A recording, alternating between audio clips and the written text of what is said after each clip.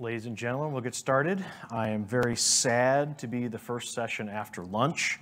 Normally that means everybody's a little sleepy. So I'll try to be as entertaining as possible, have a couple jokes, but I'm here to talk about some very serious topics. And before I begin, let me ask a little question of the folks here in the audience. How many of you are developers or maintainers on an open source or internal project? All right.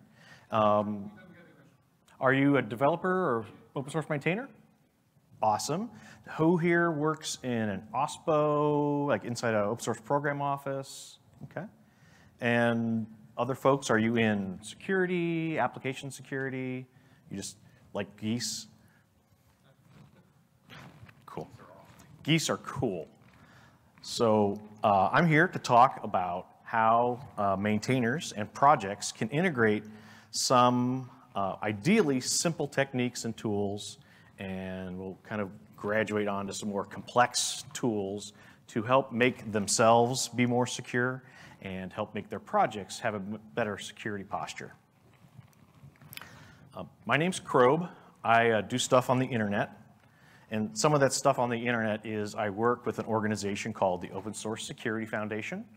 We're a project of the Linux Foundation, and we're focused on trying to uplift the security posture of open source software, all the way with the creators, starting with the developers and maintainers, working through suppliers, and then also trying to help educate and provide tooling and data to downstream consumers so that everybody can create and use open source software more securely.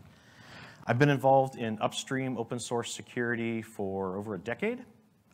I get to, anytime there's a big, high profile, scary thing, think like Heartbleed style events. Historically, I've been involved in the industry coordination with that. And then in my role with my current organization, I help my organization manage that.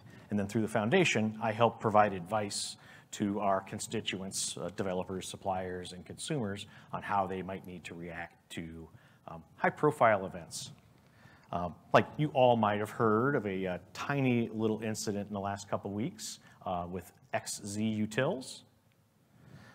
For those of you that are developers and maintainers, unfortunately, the world is a very bad place, and not everyone is happy and friendly and kind of embracing open source ideals of working towards the greater good. There are bad people out there, and they very much would like to exploit you, your projects, and your customers, so to speak, your downstreams that are using your software. So XZ was really a wake-up call for a lot of folks upstream that they are a target, because historically you've heard things like the Target breach or attacks like SolarWinds, where commercial entities were targeted by bad actors to exfiltrate data or to take systems down. But now with XZ in particular, upstream maintainers are a target. And ideally through the work we get to do through the OpenSSF, I'll be able to help arm you a little bit, help you prepare. And it's best to think about some of these things while you're not in a crisis, because you can plan, you can find friends to help, you can get tools or whatever you need to do to prepare yourself and your project. But while you're in the crisis and in the fire, you have your project members, your downstream, you have random government people, you have commercial people all harassing you. Are you vulnerable? When are you going to fix it? Why isn't it fixed yet? So we ideally, taking the time when you're not in crisis mode to prepare yourself and your project, you'll have a much better experience if you ever have the unfortunate event like an XZ or a Log4Shell and these style things. So we're going to talk about the problem. We're going to talk a little bit about what the OpenSSF is, what we do. We're going to talk about specific things that resources we have and we can provide and link you to help arm yourself, prepare for these types of situations. And then we'll talk a little bit about, this is an open source community, how you can contribute back. And I want to state very clearly up front, so within the OpenSSF, I lead the Developer Best Practices Working Group, and I also lead the Vulnerability Disclosures Working Group, and I'm the chairperson of the Technical Advisory Council. But a lot of my work within upstream is trying to help work with projects and maintainers to help them. And I want known that a lot of lay people or downstream commercial folks don't understand. Developing software is very hard. It's a challenge enough trying to solve a problem through software. And then when you try to layer on top, trying to develop software securely is an even harder task, because a lot of times, developers, if they were classically trained, like at university, a lot of universities don't teach these ideas or skills. If you're an experiential learner, you might just not have come across the need to, why should I have a fuzzer integrated into my CI system? Why do I care about static code analysis? And so, when you layer on these different techniques and tools to help harden your project from attack and nefarious actors, it's exponentially more challenging than just trying to deliver features and functionality. And traditionally, application security and security hardening is a very niche activity. It generally has been the domain of specialists, and general common developers don't have access to those tools or techniques or experiences. So again, this is something that for a lot of developers is kind of outside of their experience. They've never had to think about, how do I do a threat model on my software? Like, how could somebody break my software? Normally, you're focused on the act of creation, not destruction. And that's when in security, you kind of have to flip that on its head and think about, how could my software be used for bad? And then you take steps to ideally avoid that. And if you are, if you're like our friend Diana, the weekend warrior, is a persona I should talk about here in a little bit. If you're working on a project in your spare time, you're kind of doing it out of the goodness of your heart, or it's a passion project, you might not necessarily make that a priority. If you work for a commercial enterprise that is gracious enough to let you work on open source, normally that's on your own time, not during corporate time. And if you're doing it as part of your corporate job, security is typically reserved as a non-functional requirement, and generally gets pushed so far down the priority list in the backlog that you rarely get the opportunity to actually focus in and try to do it. And if you're thinking about like a product manager, they generally don't care about these types of things. They're focused on the delivery date. When is that feature, when is that functionality going to be delivered? So that's, again, not a priority in generally the folks that may be above you in an organization, or even like within a project. You might not have ever had the idea that somebody might use my software for bad. Broadly, I kind of chunk upstream software into three buckets, three broad categories. So on the far end here, these are the largest, the oldest, the most mature projects that have been around for decades. These are projects like the Linux kernel. This is the Apache Foundation, Eclipse projects, Kubernetes. These are very large. Typically, they have a lot of professional developers, and it's their job to upkeep this software. And looking at all of the software on the planet, I would say there's probably dozens of this style of project where they'll have tens to hundreds of developers potentially that participate in that community. Then you move to the next side, the medium-sized projects. And these are projects that you can observe. They have between 2 and 100 developers that have had commits, participated in the project. And I would say the order of magnitude of those style of projects is in the hundreds. There are hundreds of projects on the internet that kind of fall into this bucket. Then the exciting giant blue box here. We did, my friends over at Anchor, Josh Breschers, did an analysis a few years ago. He looked at PyPy and NPM, and GitHub always puts out a report every year. GitHub doesn't represent all the software, but the last time they had a statistic, there were about 16 million projects in their ecosystem. And Josh, through Anchor, looking at PyPy and NPM, found kind of similar numbers. So there are in the magnitude of tens of millions of software projects. They all have a single maintainer.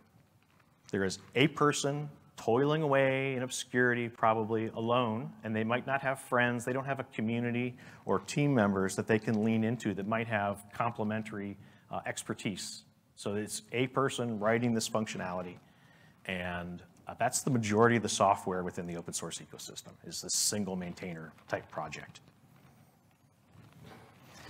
Which brings me to my friend, Diana the Weekend Warrior. There is a renowned open source developer, Thomas Dupree. Last year, he wrote a blog, kind of as a response to a lot of the governmental things that are going on around the globe. And the title of the blog was, "I'm Not Your Supplier." And I'm lucky enough that I have a relationship with Thomas, and we've kept in touch, and he actually participates in some of our issues within the OpenSSF. And we had put on one of the projects I'm working on called the Security Tool Belt, he gave us some feedback where we created a set of personas. Like we have a structure. We saw 4 developer personas, developer maintainer. We saw 3 consumer personas. And we saw a regulator persona, and we had a bunch of documentation. And Thomas came along and said, "That's cute, but you forgot my friend Diana, the Weekend Warrior," which again represents the majority of software on the planet.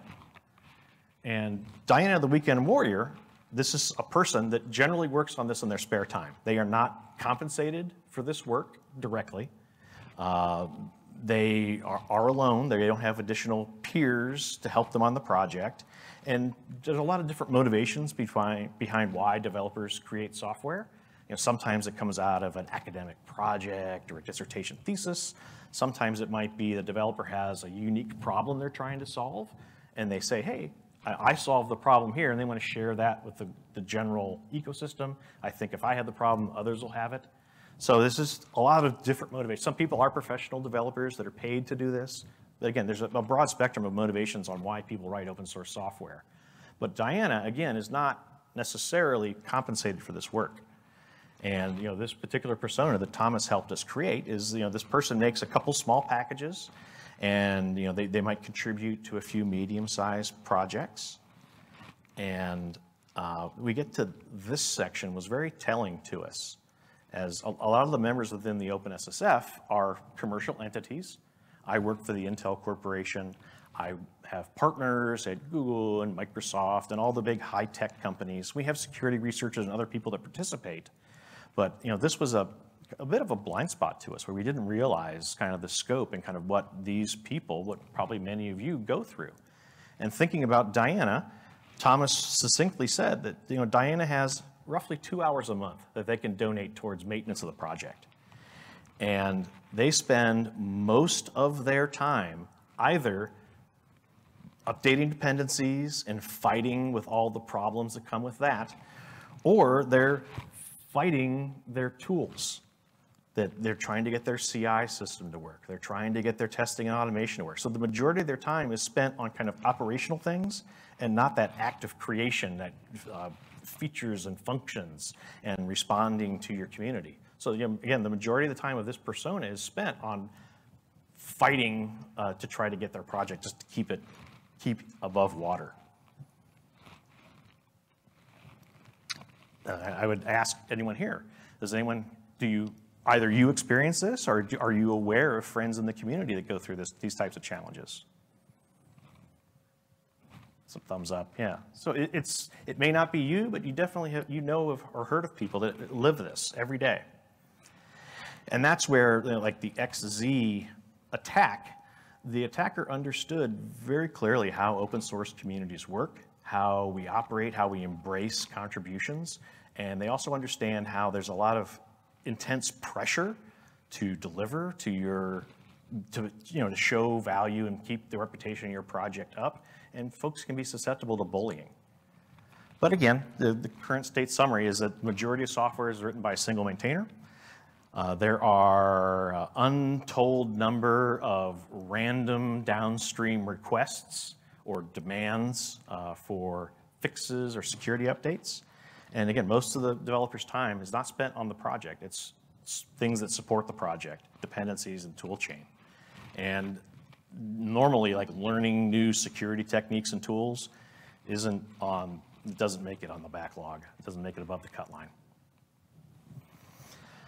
So part of the work I do is there is some solutions here, and there are a group of people that are trying to help address these types of problems through training, best practices, tooling and automation, and just kind of being there as a support structure for the ecosystem. As I mentioned, the Open Source Security Foundation is a cross-industry group of industry members, security researchers, maintainers, government people from around the world, end users. So we have a lot of folks from like large banks or manufacturers that participate in the conversation. And our mission is to try to help improve the security of open source for all users and consumers of it. And we collaborate both with upstream and downstream, and we're trying to help advance the security for every participant within the ecosystem in that software supply chain. This eye chart just kind of describes the projects, working groups, and special interest groups that we're involved in. And we're going to talk specifically today about this box up here. This is the Developer Best Practices Working Group. There's a series of tools, best practices, and other guidance that we're going to kind of walk through to help maintainers and project contributors help protect themselves. And we have things where we talk about supply chain security. We have the vulnerability group. We're into artificial intelligence. We have a whole kind of risk data and metrics group. So we have a lot of different areas. And that's where, if you take nothing else away, the two things I want you to take away today is there are actionable, simple things you can do to help improve your security today. And then also, there are ways that if you are interested to learn more or to participate, there's a very big community of people around the world that are trying to help this. And patches and contributions are always welcome. So I'm going to talk about some specifics. I'm not a demo guy, so I'm not going to get in and show you how to integrate the scorecard GitHub action into your workflow. But I'm going to talk about a series of things. Simple, we're going to start off simple, and it's going to gradually build to some more complex things. But there are things that you can do starting today to help protect yourself, help protect your community and project consumers. And the first step is education. And education gets a bad rap a lot of times. People complain. The education typically has a very long tail. It's not something you can instantly turn on. But why I put this first is because once you have learned a technique or you learned how to avoid a certain type of behavior, once you know that input validation is useful, you have that with you all the time. It doesn't matter what company you work for, what IDE you're using, what your source code repo is, you have this knowledge with you everywhere. So I would strongly encourage you. Our group has a free class, like 100% free, that talks about secure development, where we talk about how to identify things like how to execute input validation, how to avoid SQL injection and cross-site scripting. And we talk about security principles that you should be aware of, like principle of least privilege, access permissions. So it's a really great introductory class, and especially if either you A, never have had formal education, or B, maybe it's been a long time and your program that you went through didn't have that, or you're a self-learner. There's some very quick techniques in here, and we have a project right now to augment this class that we're adding in hands-on labs so that you can demonstrate to yourself that you've learned these concepts, and we give you a little quiz to kind of walk through these exercises. We're battling regex right now, which is a lot of fun, which spins off, we're going to do a white paper about how regex is not the same in every language in every environment. So that was an interesting fact we found. Yeah, it's crazy. Yeah, really, it's different. It behaves differently. So we're going to have because we're writing these labs, we're spinning off some new guidance to help educate people. But this class is 100% free. If you work at a company that you might have, like they require continuing education, or you want to brag a little bit, there is. Oh no! Well, that's sad. Sad trombone. Give me a moment while I load up my power and see if that helps at all.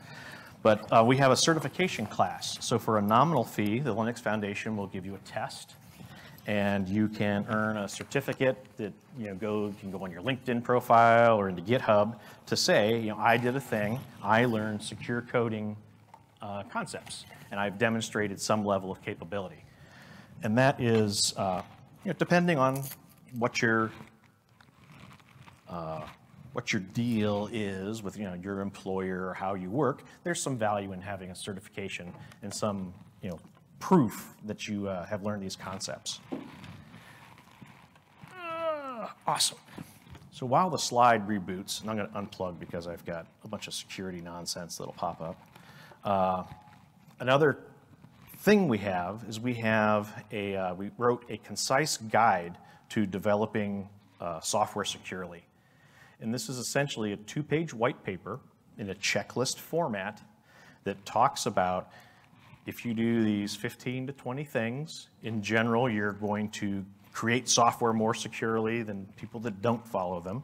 And we provide links to resources that either, like we have a C and C++ compiler hardening guide.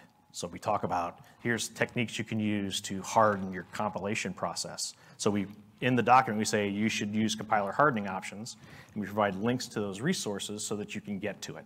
But again, the idea behind the guide was to present it in a roughly 2-page format in a kind of a checklist. And again, everything in there, nothing's required. It's all guidance and suggestions. And some things are easier than others to pick up, and you just kind of take it and leverage it, use it as a resource as you're moving forward. And yay, Intel security tools, you're amazing. Woohoo!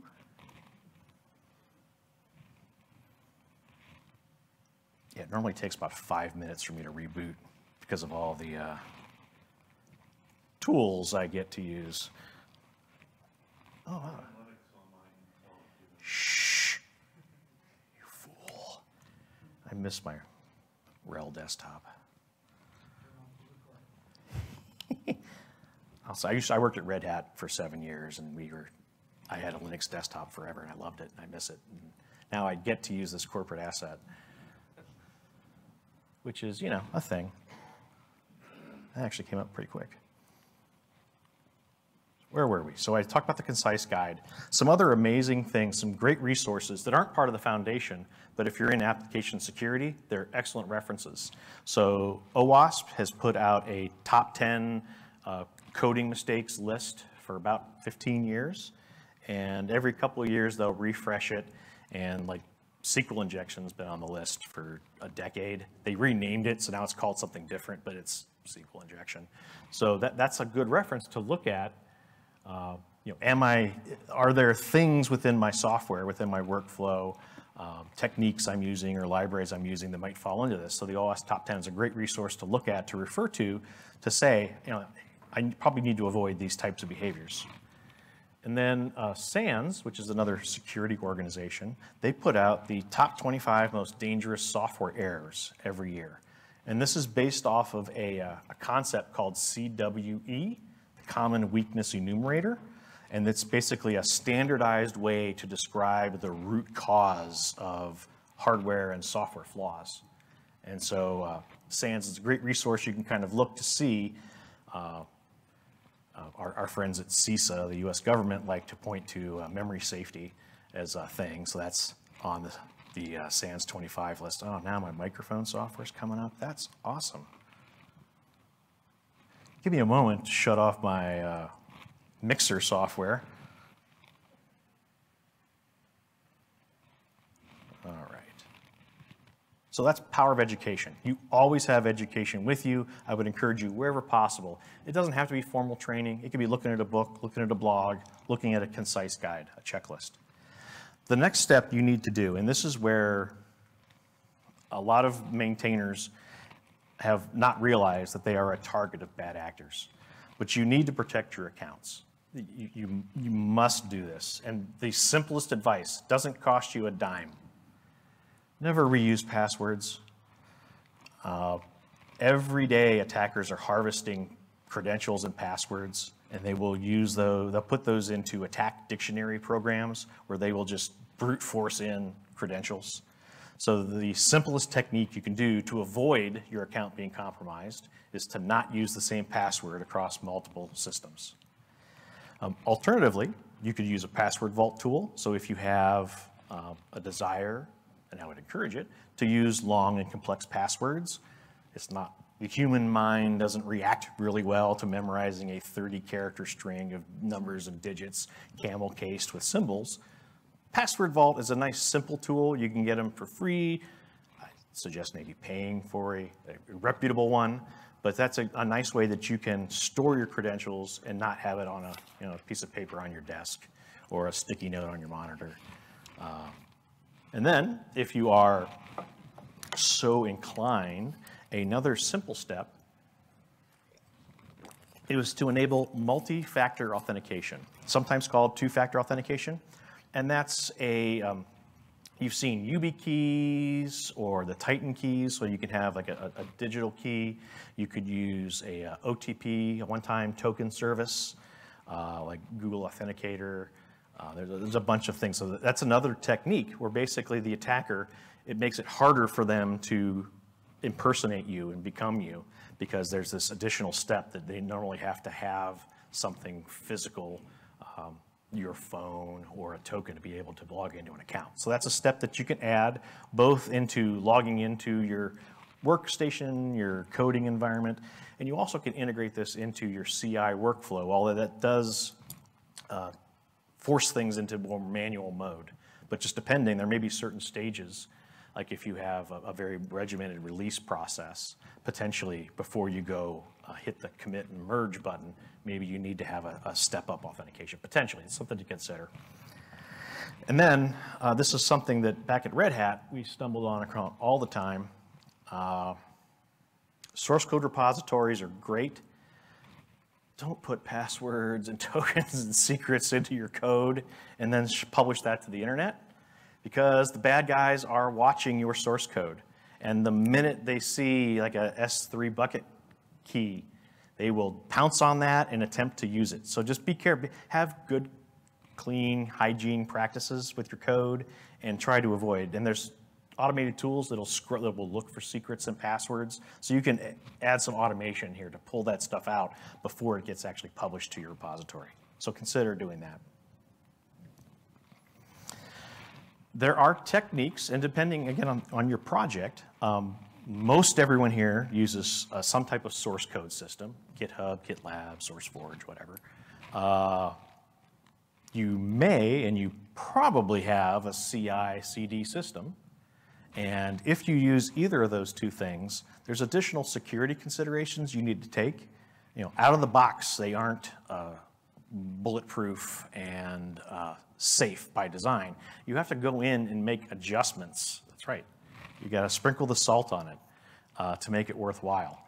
And there's techniques you can use. There's guidance. And if you don't want to read, GitHub's 50-page guide on configuring your repository, the Open Source Security Foundation, we had a project where we looked across GitHub and GitLab, and we provided guidance on how you can very quickly configure certain elements of your CI/CD pipeline to be more secure, to enable branch protection, to add in a bunch of steps. So this is not a concise guide, but it's about a 10, 12-page document. So if you, as part of your duties in your project, you have some governance or administration over your SCM or your CI pipeline, consider looking at the best practices guide for configuring your source code management.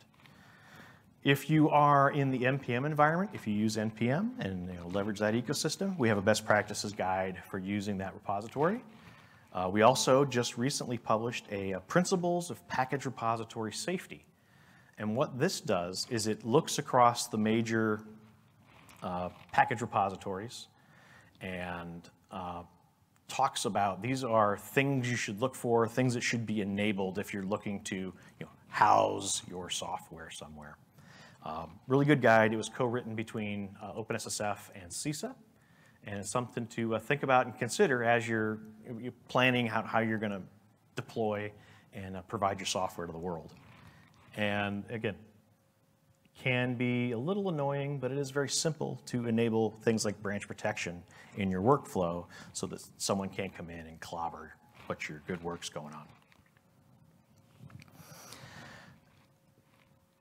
Very few developers write every piece of software that is used within the functionality they're providing. Typically, you're going to leverage libraries, third-party components, dependencies. So you're not going to write your own compression algorithm. You're going to leverage some pre-existing art. So there are some risks in that. And as a developer, as you're making choices for how your software operates and what components are needed to make it run, you need to think through things. We wrote another concise guide. This is about a 2-page checklist. And this is focused on both maintainers and downstream consumers. But as a developer maintainer, it's something you need to be aware of is kind of what things your downstream are going to need to make your software run. So the concise guide is a checklist you walk through, and it has 15, 20 things that you can very quickly integrate into your project and your operations to help make sure that the software that you depend on for your software is as secure and as stable and hardened as it can be. We have a couple tools of Scorecard and All-Star. These are ways to provide signaling on the security practices of a project. Scorecard goes out and looks at over 1 million projects every week, and you'll get security data about this. Do they have an SDLC? Do they have multiple maintainers? And they publicly provide that information, and that lets you make choices as you're selecting components to leverage that underpin your software. And All-Star is an automated means that you can implement the recommended practices that are in the scorecard and go fix them. And eventually those two projects are going to merge. But that's something that you can look at. And then like organizations, like as a consumer, I work for the Intel Corporation. We actually use Security Scorecard where we're grading ourselves internally. Every single one of our open source projects we put through Scorecard to kind of see how far off are we from expected behavior, and we have a backlog of stuff we need to go work on and improve. Some things we do great, some things we don't, and we have that backlog of stuff we're working on. So you could kind of take that either into your project or into your enterprise, potentially to leverage Scorecard that way. My dear friend Dr. Wheeler just walked in, and an effort that he's been championing forever is we have a best practices badge. And this is more of a interview style tool, whereas a Scorecard goes out through automation and looking at publicly observable things, or if you give them access to your repository, they'll scan certain behaviors. The best practices badge is more of an interview and is actually one of the elements that Scorecard checks. But if you're interested, you can walk through and see how well your practices within your project rate. David and I have done presentations at a couple of these summits, and both times we've had developers in the room as we're talking, presenting the tool. They'll go through and they've earned the passing badge just because of stuff they're already doing. So it is possible. The passing badge is, I wouldn't say it's a low bar, but it's generally fairly common things developers do. And then as you want to increase your eminence, you can go for silver or gold criteria, and you actually earn a badge that goes into your repository saying, CRob is a certified great guy. He earned a gold badge for his CRob project. It's nice to have a little humble brag occasionally. And our presentation, actually, there's a video. I believe it's from when we were in Spain, but you can see us talking about that if you're interested in kind of learning more. We talk about how to integrate both Scorecard and best practices badge into your projects. Some simple, common things you can do today to help your projects is turning on things like Dependabot or RenovateBot if you're in GitLab. These are dependency checking tools. They can be a little noisy depending on how well you've managed what dependencies you're using, but these are critical, or these things will give you updates as known vulnerabilities are found in software that you depend on so that you can take action. You can evaluate what I need to do to correct that or not. We have a new tool called Guac, which actually, it's a dependency tree map. It will show you graphically, and I wish I would have stolen the graphic, but it will show you graphically what all the dependencies are, all the components and libraries and other third-party things you're calling out to, and it will visually map that, and then it will allow you to integrate things like software bill of materials, VEX, vulnerability statements. It'll take ingest CVE data around vulnerabilities. It's pretty cool. And then my pals from Australia, OSV team, they're here. This is an open source security vulnerability database. They also have a list of malicious packages.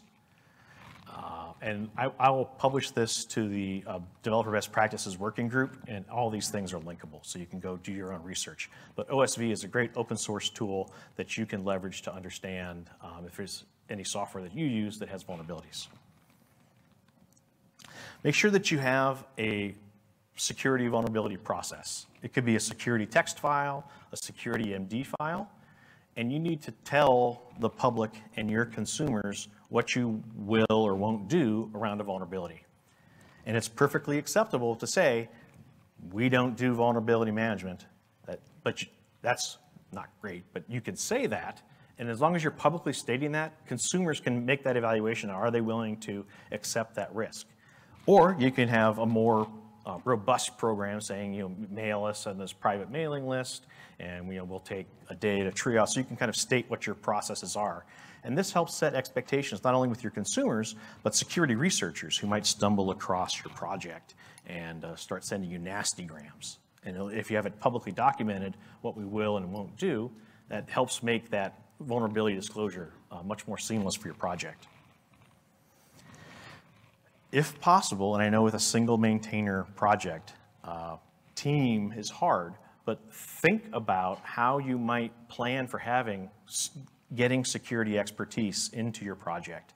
It could be a friend in a related project, somebody that took a security class, but you find people that understand how to do defensive coding and are application security experts. Build those relationships, because you may get a vulnerability that's reported to you that you're not able to replicate or you don't understand. And having that relationship established with a trusted source that can help you triage the thing is invaluable.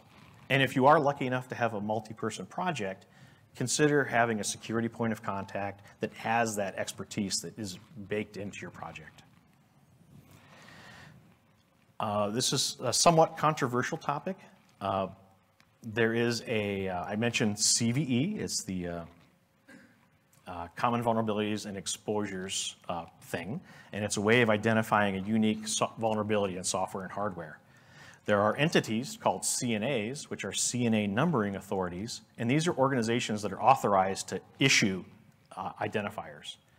And where open source has been put into a bind is the majority of open source projects are not CNAs, and they rely upon the CNA of last resort, which is someone that has no idea how your project operates, how it could be broken, what security controls you have, and they will issue a vulnerability identifier against a project that the developer disagrees with potentially. They feel is not factually accurate.